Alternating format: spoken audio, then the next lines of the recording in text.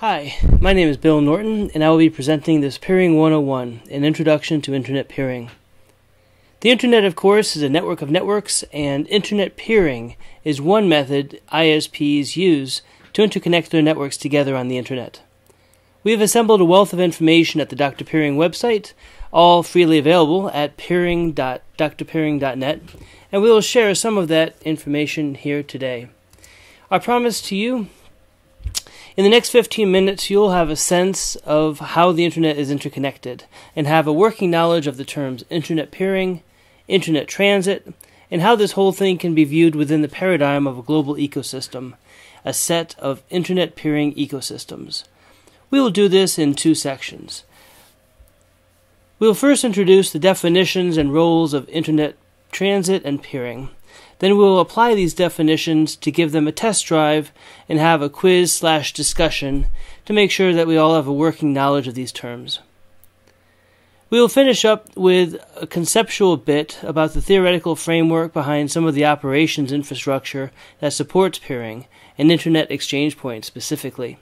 We will discuss why it makes sense to Internet service providers, to the Internet exchange point itself, and present a theoretical model for valuing an Internet exchange point. So who am I? Well, my name is Bill Norton. I had the title of co-founder and chief technical liaison for Equinix, a carrier-neutral Internet exchange point. My primary responsibility was facilitating the interactions between the Internet service providers, carriers, and content providers that co-located within the buildings. Prior to Equinix, I worked for Merit Network during the operations of the National Science Foundation Network, the NSFNet, which was the precursor to the modern commercial Internet. During these 11 years at Merit, I developed software, I led the construction of a network operations center, and chaired the North American Network Operators Group, the operations forum for the North American Internet. But I am probably most well known for authoring a series of 12 white papers documenting Internet operations activities surrounding Internet peering and the business associated with that. So why did I write these white papers? Well, in 1998, I noticed that there were many books on protocols, hardware, algorithms, but there was no documentation on peering. So I spent all of my time working with the Internet operations community, asking questions like, what is peering? Why peer? Why not peer? When do exchange points make sense? And I documented the answers in the form of white papers. I would then walk other people through the answers I got and refine the papers. And after about 100 walkthroughs of these papers and refinements, I had in my hand the white paper that represented the community mindset on a particular operations topic. I made these white papers freely available, and these white papers have become reflections of the community mindset of a particular operations topic. So now let's get into the lexicon of peering. At the most basic level, understand that the Internet is a network of networks. An Internet service provider, by definition, sells access to the global Internet. So an Internet service provider must get itself connected to an entity that is already attached to the global Internet. There are two dominant methods for Internet interconnection. Transit is defined as a service whereby one ISP sells access to the global Internet. Think of it as a port in the wall that says Internet this way. To illustrate, let's assume that you are an ISP. Let's call you Blue ISP, shown there on the left-hand side. You must purchase transit from an upstream ISP who is already connected to the global Internet. Your, quote, upstream ISP will handle everything for you. The upstream ISP makes sure that your packets get to the right place on the global Internet and make sure that the rest of the Internet knows how to get to you and your customers. Transit is typically a metered service. Every 5 minutes, a measure is taken, and at the end of the month, the samples are stacked lowest to highest. The 95th percentile measure is the volume upon which your transit service is billed.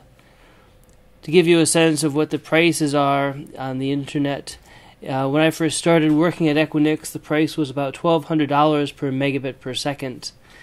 In 2004, the price dropped down to $120 per megabit per second. In 2008, the measure was about $12 per megabit per second. And here in 2010, we're seeing roughly $5 or less per megabit per second on average. Let's talk about the 95th percentile here for just a minute. If you measure the month's worth of 5-minute samples from lowest to highest, as shown here in the yellow diagram, you can see that at the very top there are 36 hours per month for an ISP to burst for free that are above the 95th percentile measure that they're being measured upon. This leads to an interesting question that the ISPs, some of them, can ponder. How can we game this particular system? And what some of them have experimented in doing is to take advantage of those top 36 hours that are essentially free. What they'll do is burst their traffic for up to 35 hours per month and send as much traffic as they can to their upstream provider who will handle that traffic.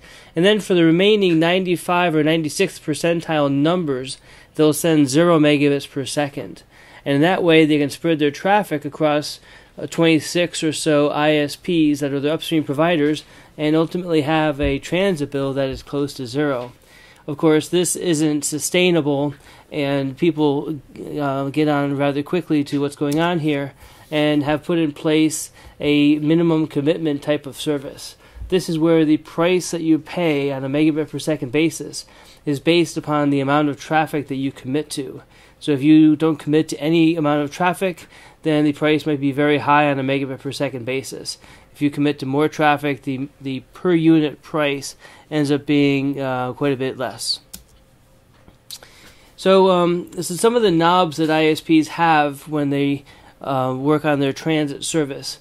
Include which upstream ISP to select, how much of a commitment they want to make to a particular ISP, and how much they're willing to pay on a megabit per second basis for that particular level of commitment. So what's nice about transit is it's easy, it's cheap, and the question that often comes up in the peering communities, so why do you need anything else? After all, if transit is $4 per megabit per second and you're sending 100 gigabits per second of traffic to your upstream provider, that's $400,000 per month. And that ends up being part of the answer. That's a lot of money to spend per month. So enter peering. Peering is defined as a reciprocal exchange of access to each other's customers. Think of peering as a local optimization. In this diagram, the blue ISP on the left sends all of its traffic to its upstream provider, and the red ISP sends all of its traffic to its upstream ISP. Both ISPs realize that they are sending a healthy chunk of traffic to each other through their upstream internet service provider. They realize that they could directly interconnect their networks and send traffic destined to or from each other directly to each other, bypassing the upstream ISP and its meter. It may save money to peer with each other, depending on the cost of peering and the volume of traffic they can peer with each other for free. This is peering math that you and other peering coordinators master. So why peer? Saving this money is a key reason that's cited often, but there are performance benefits to peering as well. The shortest path between 2 points is a straight line, and that logic applies here as well. Some argue that the performance of a better, faster, interconnected internet will make more money for those that charge based upon traffic volume. Therefore, peering and managed interconnects work very well and will actually make you more money. These are some of the topics that are heatedly debated within the peering community.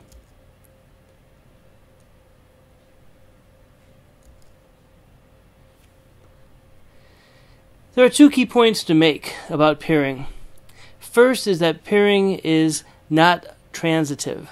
That is, if the blue ISP peers with the red ISP and the red ISP peers with the green ISP, that does not imply that the blue ISP can reach the green ISP through its peering relationship with the red ISP. Remember that peering is a reciprocal exchange of access to each other's customers, and this does not necessarily include the other peer's customers. In this way, peering is therefore not a perfect substitute for transit, which gives you access to the global internet.